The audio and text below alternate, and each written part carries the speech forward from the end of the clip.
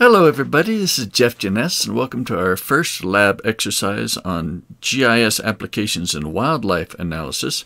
This one we're going to take a look at environmental envelopes, which are one of the simplest ways to classify potential habitat for an animal. You just basically identify the range at which an animal appears to use a particular habitat type, find the minimum and maximum values of that, and then you take multiple such habitat variables, and the environmental envelope is just that region of the landscape that lies within the ranges of all of the habitat variables simultaneously. Now we're going to practice with a really simplified example based on Mexican spotted owl habitat. And, sometimes these environmental ranges are not that well known. We don't really know everything there is to know about different species. So we're going to try this environmental envelope for spotted owls 3 different ways using different ranges of habitat variables. In all 3 analyses, we're going to be looking at the landscape that lies within a certain slope range, plus elevation range, plus canopy cover range. We're just going to change up the ranges of those 3 variables. Now, the first analysis asks to find all regions of the Coconino National Forest with a canopy cover greater than 50%, slope greater than 15%, and elevation greater than 7,000 feet. And we're going to use the Raster Calculator to find this out. A quick note, just in case you try to run the Raster Calculator tool and it tells you the tool is not licensed, you might have to go and turn the license on. And there's a separate video for this, just a little 1-minute thing, shows you how to enable your spatial analyst license if you have to. So go ahead and take a look at that real quick. All right. We've loaded up the data we care about, the Coconino National Forest, plus the background raster layers that we're going to analyze. We're going to use the Raster Calculator tool. It's in the Analysis and Tools. It's located in the Spatial Analyst Tools in the Map Algebra box. We'll just click on that to start it. So the first analysis has a canopy cover range, a slope, and an elevation range. So let's do each of those independently for this step here. First, we want to find all the regions of the Coconino where canopy cover is greater than 50%. Pretty simple. We just double click on this. Greater than or equals to 50. Okay, now let's name it. I'm going to name it CC for canopy cover, GTE for greater than or equal to _ 50. And we're going to do this several times, so it'd be good to name it in a way that you're going to know what the variables mean. Hit run.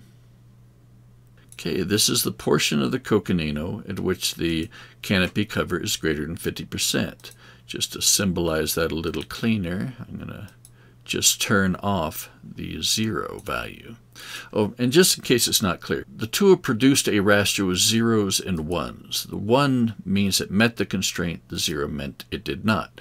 So the purple is all that's left that has a canopy cover greater than 50%. Okay, we got part of the analysis done. We got the canopy cover part. Now we have to find the areas with a slope greater than 15%. Okay, it's real similar. In fact, I'm just going to work straight from this window. Slope greater than or equal to 15%. We're going to name this slope GTE 15. Okay, hit go.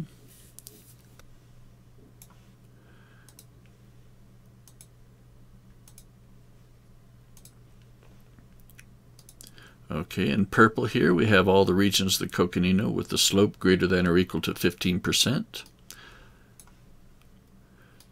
So we've got canopy cover and slope handled now. Now we just have to find the areas with elevation greater than 7,000 feet. All right, let's delete that. So DEM greater than or equal to 7,000. Going to call this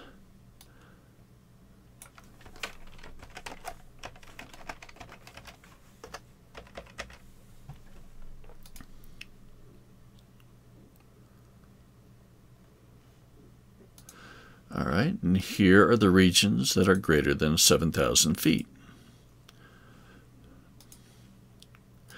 All right, so the final analysis asks for what regions of the coconino meet all three of these simultaneously. So we need elevation, we need slope, and we need canopy cover.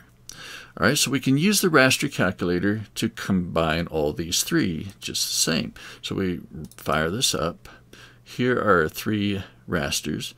Now, if we just entered it in like this and use the AND symbol to have multiple constraints,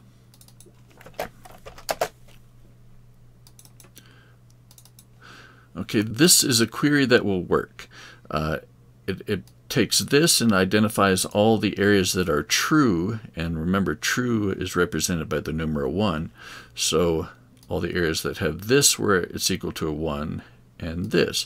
That's how it asks whether each of these three are true. You actually could do it a little more complicated, where you could ask specifically whether each raster equaled 1. If we did that, it makes it a little bit more complicated of a query. First of all, if you have to put each separate thing into parentheses, and you have to use a double equal sign to ask for equality.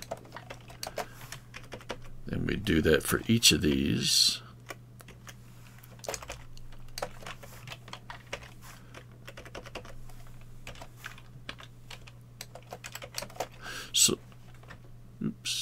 So that's also a legal query. We could do either one of these.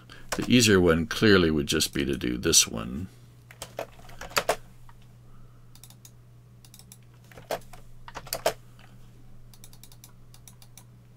Okay, now let's give it a name that makes sense.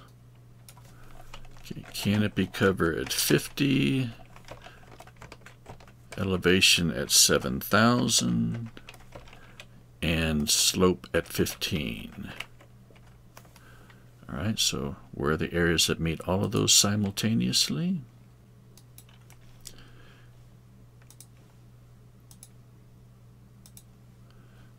Okay, and there they are. And if we turn on the hillshade, we can actually see the landscape underneath there, and we can zoom in and see exactly where on the landscape these areas are. So these are the areas that meet all constraints simultaneously. Okay, now that's got the first analysis. Now, we did that in a series of steps. We first calculated the canopy cover, then we did it again with slope, then we did it again with elevation, then we did a raster calculator a fourth time to find all three regions simultaneously. Raster calculator is actually a pretty powerful tool. We could have done all of those at one go. If we had done elevation constraint, remember we have to put multiple constraints within parentheses. If we did greater than or equal to 7,000, N symbol, then we did the slope at greater than 15, close parentheses. Oh, it needs to be greater than or equal to. And canopy cover at greater than or equal to 50. Well, we get all three constraints at one go. This time I'm going to call it version 2, what we did before. CC 50, canopy cover 50, elevation at 7,000, and slope at 115. Just call it V2. Hit go. It gives you the exact same raster, just all in one shot.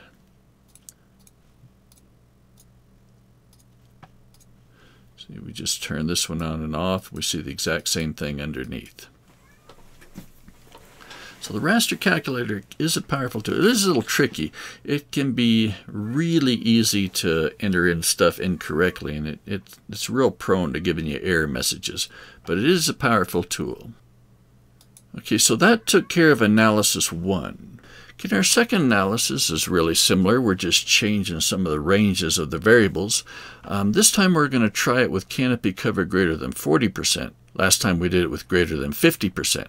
The slope and elevation ranges we're going to keep the same. Now I'm going to take advantage of the fact that I just demonstrated that tool using all three variables at once. And if you remember from our geoprocessing lecture, you can actually hit this history button and see the last functions you've run. Well, this is the last one I ran. I'm just going to open that up. I am going to change this right in here to 40. I'm going to change my name of my raster to 40. That's all I have to do to rerun this at Analysis 2. Now we're taking more regions of the landscape, right? Canopy cover is a lower threshold, so we should be getting more of the landscape with this version. So let's take a look. All right, this is canopy cover at 40% with elevation and slope is the same as the last analysis. Now we look at canopy cover with 50%, and it is a little bit less. Take a lower threshold, we get a little bit more area. All right, so if we decide that spotted owls can handle canopy cover greater than 40% just fine, then we might as well go with this one because it does allocate more area to the habitat. Now the last analysis, we're going to keep canopy cover down at 40% again, slope at 15%, but now we're going to take elevation down to 5,000 feet. Maybe owls can handle that lower elevation. So let's see what the landscape would look like if we did use that environmental envelope. I'm going to use the last tool I ran again just because it makes this so much easier. All of this, the canopy cover is good, the slope is good. All we have to do is change the elevation to 5,000 feet. Come here and change the name of our output to 5, hit go.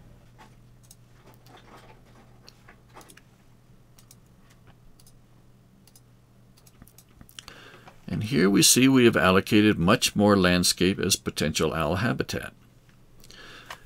And that's really all there is to environmental envelopes. Like I said, it's a really simple and intuitive analysis. Now for the homework question on this, I want you to think about these three analyses and decide which one you would prefer as your final analysis for spotted owls. There isn't a right answer. I just want you to think about it and defend your answer. Any of those three options would be fine as long as you can offer a rationale for it. All right, thanks so much, everybody.